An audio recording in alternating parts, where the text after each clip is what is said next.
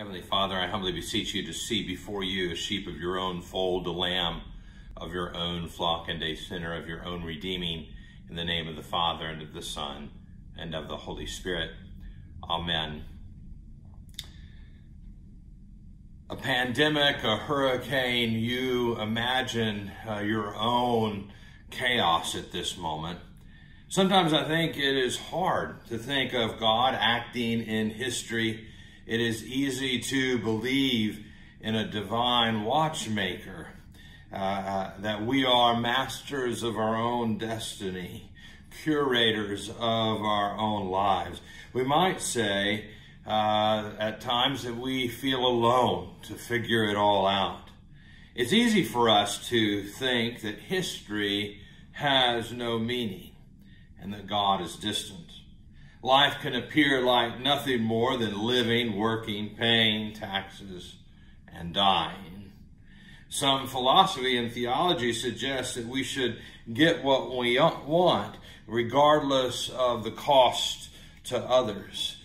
Neo-Darwinian's notion that life is no more than the operation of chance necessity, says Jacques Monod, or the blind watchmaker, suggests Richard Dawkins. In these worldviews, as in much of our own daily frame of mind, time seems to obliterate all meaning.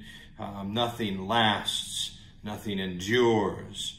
And that sense that I am at the center of my universe. This really is probably not much different than how the Israelites may have felt in the midst, as we find them in Egypt, in our passage from Exodus today, how they may have felt as they were enslaved and worked to death, murdered, objectified, commoditized, that they were seen as chattel. They also were swimming in a sea of Egyptian gods. While they served one God, they existed in a polytheistic universe, if you will, with cyclical time, a pace of seasons, a rise and fall of the Nile. Rabbi Jonathan Sacks suggests that we have in our reading of Exodus a monumental proposition, though. He writes, in the darkest night, Israel was about to have its greatest encounter with God. He wrote, hope was to be born at the very edge of the abyss of despair. There was nothing natural about this, nothing inevitable about this. No logic can give rise to hope. As Rabbi Sacks says, no law of history charts a path from slavery to redemption. The entire sequence of events was a prelude to the single most formative moment in the history of Israel, and that is the intervention of God in history and in the matters of humanity. God tells Moses, I am Hashem.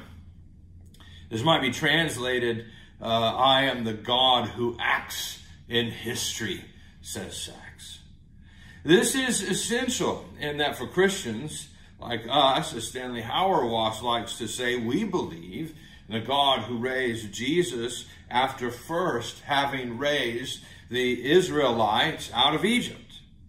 With Moses today, we receive a revelation that the God who walked in the shade and the eve of the day with the first humans is re-engaging in history.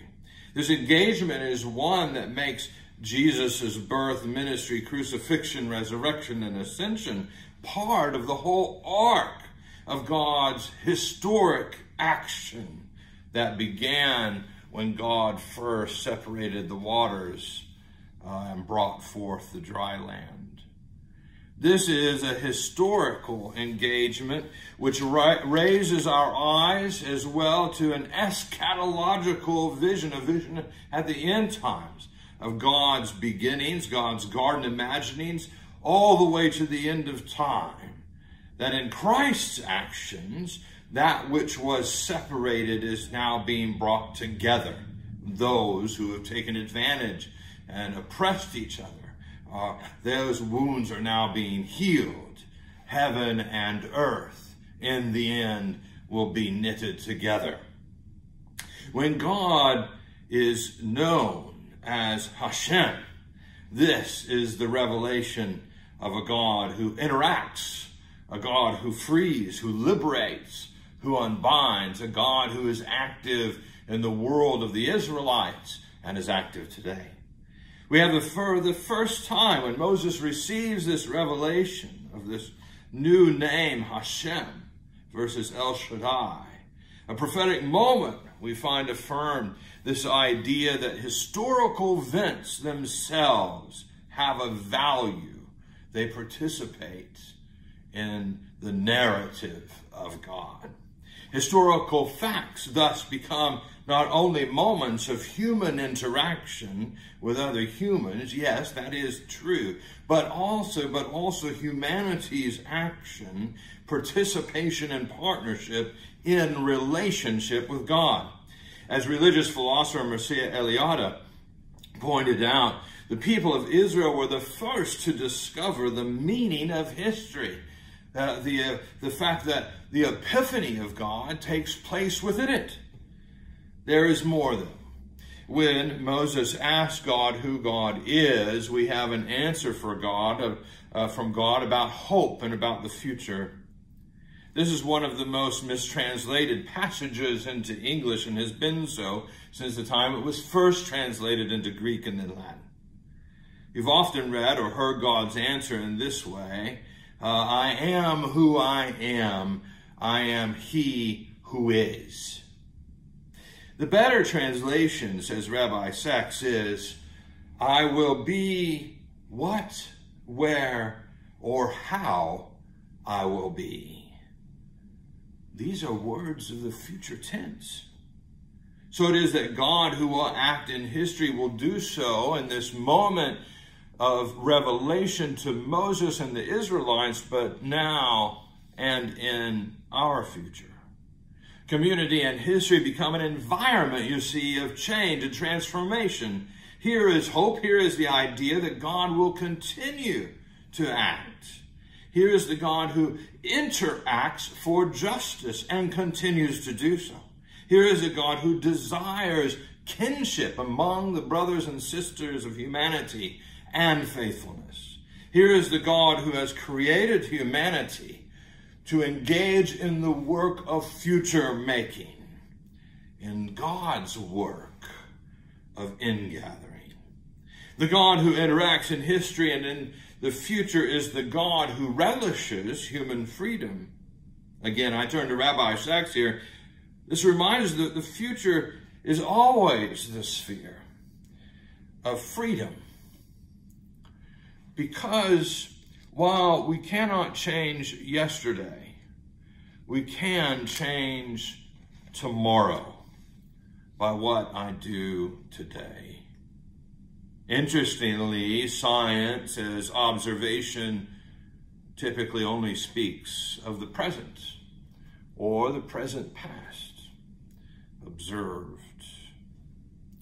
Kalia Jelks-Williams, the Dean of Worship at Candler School of Theology, suggests that even though we can never rewrite history in the past, nor erase its scars through the critical remembering of community, as we do Moses' story today, in communion with God and with each other in this moment, even as we do so across the airwaves, we can, by the grace of God, undo the chains of bondage that haunt us from history's events.